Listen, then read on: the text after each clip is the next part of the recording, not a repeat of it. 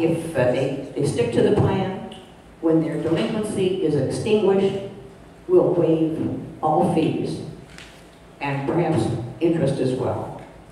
That's something that needs to be worked out with our attorney. Mark Jones contributed the following suggestions because I conferred with him by phone. He said in cases where Attorney Brown cannot accommodate a longer period of installment payments, more than 1 year, or if the amount of the attorney fees to be paid up front exceed $500 and the owner is unable to pay, we should ask KW to set up a generic installment plan to accommodate these long-term payouts. We would pay Attorney Brown's fee, if any, and add that to the amount of the debt. Again, we would suspend adding additional late fees, and if the payment plan is kept, as soon as the delinquency is cured, all late fees would be waived. In case of default in the payment plan, all late fees will be added back into the debt, and we will then proceed with whatever action is necessary for collection, whether it's foreclosure or liens. Further, at the present time, when a delinquency hits the sum of $200 or has reached a particular age on KW's ledgers, the account is turned over to the attorney for collection. The committee recommends that when this trigger amount or this time expires, the account should be turned over to the finance committee of the association so that they can negotiate first a payout or eliminate the debt if it's an error in bookkeeping, which has happened, as we all know. And then if the finance committee cannot settle the matter with the delinquent owner, then send it to the attorney for collection. In this way, we can avoid a lot of attorney fees by trying first to make the collections and to make a reasonable plan.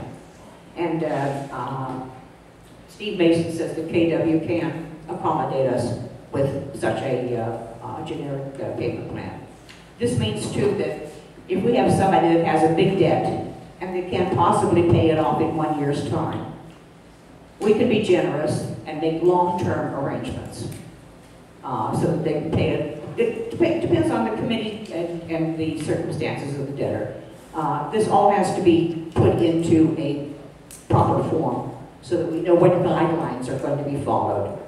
I was going to offer a motion tonight, and Mr. Mason called to my attention that the contents of the motion had to be very specific about the various terms that we're talking about and the power that's going to be given to the committee.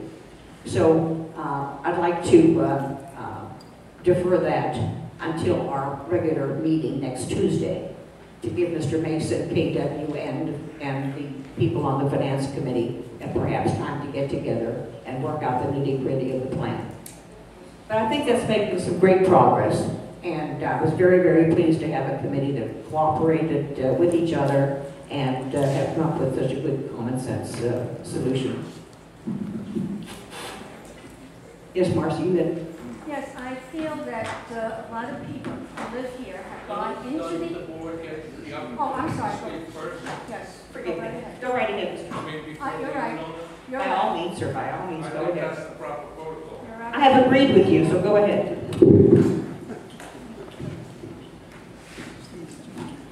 Unfortunately, the law is very specific about how an association collects its money. The board has no authority whatsoever to waive late fees. Anytime the board takes any action to give any benefit to any unit owner, they have to do it for everyone. And the state law also is very specific. And they're also specific on when money is paid, what is paid first. The last thing that is paid is the maintenance. The first things are the late fees, the legal fees, the interest, and then the last thing is applied to the maintenance. I don't have the book in front of me, that's from memory. But before you move or make any motion on this, I suggest you contact the attorney. Late fees cannot be waived for one unit owner unless they're immediately waived for all unit owners. You can't show favoritism. Thank you, sir. we're deferring this until the final action, until the next meeting. Yes, Mr. Shea. Well, there is many cases where, for example, last December, we didn't receive the coupon books in time for December's payment. Many people missed that small SBA loan payment of $5 to $15. That generated a $25 late fee. And because of the order of payment, they paid everything in full the following month, but they took out the late fee first, making them late again. It generated 8 or 9 months of late fees. And that's going to be treated, everyone will be treated equally in that mistake. You know, if there's a late fee generated an increase from an original late fee, we're going to go back to the original late fee and waive it for everyone. Well, do you know if the money was received in time and didn't have the coupon? Yes, we know that it may or may You know not the have money was been paid received. at the time, so KW was at fault. That's a good possibility. Well, so we're going to wait for everyone. If the management company, now you see the management company doesn't follow our condominium documents exactly on the collections of monies. And we brought this up at a recent time, and they use a lockbox. It's another third-party entity. And they have to get a coupon with the check. Otherwise, they send it off to. But you recall when there was They a month send they had it no off coupon, to there was a month. That's not correct. The lockbox is with the bank. It's not a third party. It's the same. The lockbox is with the bank. Okay, whatever it is, you can't waive for one person, not one. That's right. And unless you waive for all. So if you're going to have a blanket waiving, that's something else. I don't know if we're allowed to according to our condo laws. I don't believe If it. it's attributable to a mistake, I don't know if we have the authority to waive it in the law. I don't know for sure. I think before you move on that, you get an Why we're not doing an attorney's opinion. That's all I'm We have saying. already said that that's what we're going to do, Mr. Santos. May I have mine?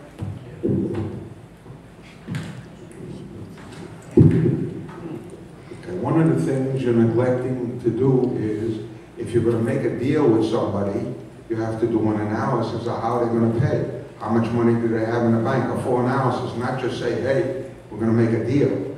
You gotta pretend that they walked in the door, and you're gonna check them as if it's a new applicant. And that's the only way it makes any sense. Let me elaborate real quick. When the payment plans are made, make no mistake, the law does not allow anyone to, when the payment plans are made, the law does not allow anyone to waive maintenance fees. The payment plans are just going to be made as far as to a certain percentage down and a monthly on top of the normal monthly on top of that.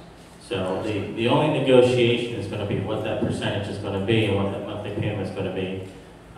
And if you have to negotiate a waiver of late fees to collect a certain amount, let's say waive $200 to collect $5,000, it's been done many a times to do that. But we're not whatsoever recommending that you negotiate to waive maintenance payments, because as you pointed out, the law does not allow any type of maintenance payments waived. I understand. You're saying that the late fees have nothing to do with this delinquency?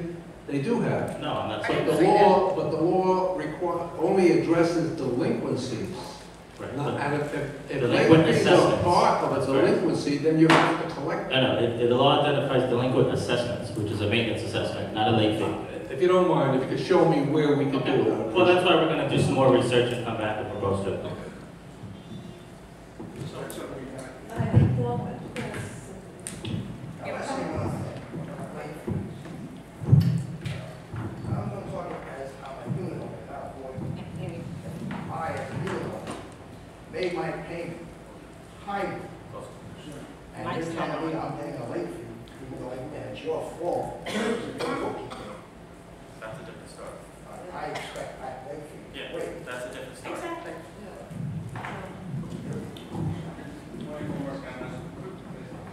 essentially what we're trying to do here is save as many owners as we can and keep them from giving up and stop paying their maintenance. In general, there's about 300 people, 300 owners that are 30 days behind, and about 100 of them are only at about $200, $250 of delinquency. And some of these are discrepancies, and some of these are the result of accumulated late fees. And we'd like to get them settled and off our books because the banks look at our finances now in terms of how many units are delinquent. And whether it's $200 or $2,000, the bank just wants to know how many apartments are 30 days late. So by getting these off our books, we're improving our picture to the bank. And going forward, we need to get that delinquency down to 15% in order to guarantee bank financing going forward so that we can sell our properties with mortgages. Otherwise, we can only sell for cash. First of all, I'd like to correct Michael, it's not 15, it's 10%. Anything over that, the bank looks at a negative picture. 50% with Freddie Mac and Ginnie Mae because they... Well, that's why, if you want to quote Freddie Mac and Ginnie Mae, that's why we're in the process we are. It's 15%, check with your bank. 15. 10%, I'm sorry, 10%. I'd like to just The board is not finished, Michelle. add something in. One, well, getting to the delinquencies, I had a lot of owners call me when the transition happened, and this is no blame to anyone. It was a very difficult transition. Continental didn't leave us with all the materials we needed. People who were good paying owners who were ending up with, unforeseen late fees because it was reported on time. And these persons, in my mind, who are now good paying owners who pay, but at one time suffered because of a glitch, a late fee, and now that little thing is accumulating and accumulating, and they don't even know about it. And they are paying their fees. And many don't even know about it because they don't go in to check what's going on there. So this kind of thing can be cured, and some have come and spoken up, and it's been discovered what the error is, and it's been cleared up, but a lot have not. So to me, that's something that's very handleable and should be handled. And number two, to get to right now, things pile up. $200. It doesn't take long to reach $200, whether it's an error or a real thing. And it goes to Bro, who charges $200. So I believe that we should raise our ceiling, not only have a committee that looks at the case before it goes to Bro to really determine why is that reading late, but we should also raise the amount at which point. That's something to be It makes no sense, I know, just a minute.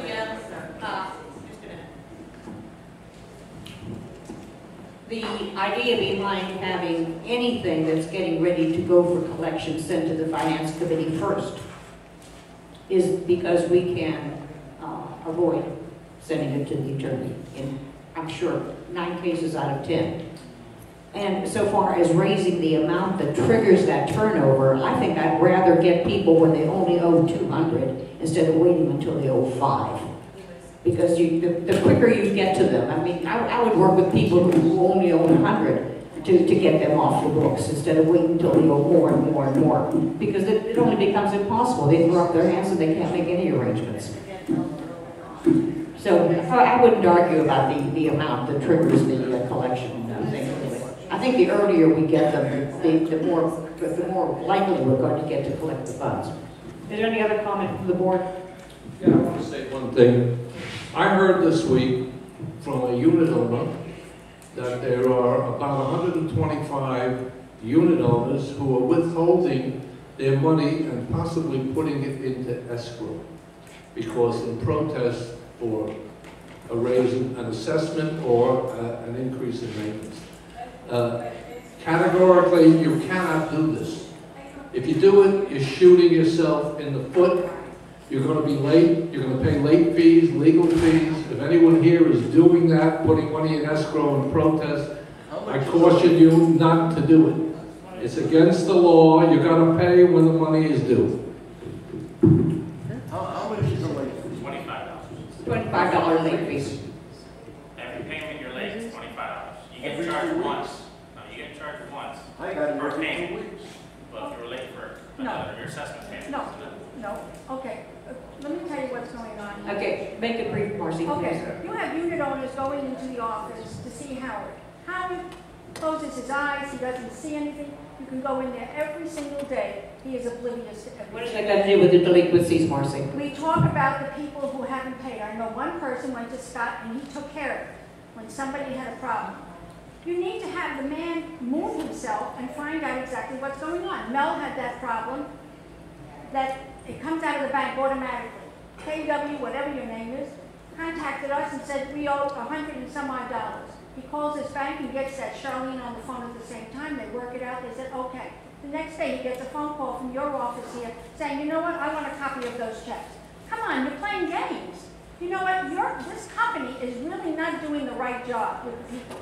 You have an awful lot of people who are being paying late fees and interest and everything else. You need to get on the ball here. You need to go after Howard, you need to go after your accounting and everything else. There's no reason that these people have to have these charges. He never had that before. May I respond to that, please? We had accounting people here from KW several months ago, and we asked them the process, and we asked them who places a unit owner into delinquency. And it boiled down to Howard Carter is the one that we were told advised and placed the account with KW and gave the final authorization to put it into delinquency. Is that correct? Yeah, the process is our accounting department, there are controls in place, sends a memo every month to the property managers since they're involved with the day-to-day. With a list of people that should go to the attorney that have reached a certain amount of days delinquent. Howard reviews that list and authorizes who goes because our corporate office does not know, for example, if a payment plan has been made with one of those, or if a payment has been recently accepted and hasn't been processed. What is he supposed to be on? That should have been reserved for a board decision. Okay, well, typically the manager is involved with the day-to-day, and because this needs to happen very quickly within a 24-hour period, because you still may receive a payment, and the office understands what's going on in the day-to-day, so the manager always usually, in every case that I know of, they've made that decision. Well, I just want to say one thing. Probably in the last couple of months, I pulled at least a dozen people out of O's. And here is the reason, because they were all correct. When I spoke to Howard, he said, you have no authority to interfere with our procedures. And I said, I have all the authority. I'm a board member, and that's my job. Now, when I spoke to Bo, he again wanted to chastise me. So I said, do whatever you want. But all these people are right. They're all good people now. One, for example, lives there for 10 years. And they wanted to put her into foreclosure for over $2,000. She never was late 5 seconds. But what happened is, when you guys took over, she wasn't aware because they lived in Columbia. So she kept going late. And when I got involved, I spoke to her husband who had a 954 number. He said, tell me what we owe, and I'll wire it in 2 seconds.